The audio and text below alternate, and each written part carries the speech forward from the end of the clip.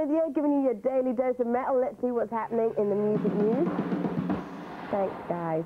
We're still about 6 weeks away from the release of Iron Maiden's brand new album, Somewhere in Time. But MTV Music News caught up with Maiden's vocalist, Bruce Dickinson, and he couldn't wait to tell us about the cover of his new record.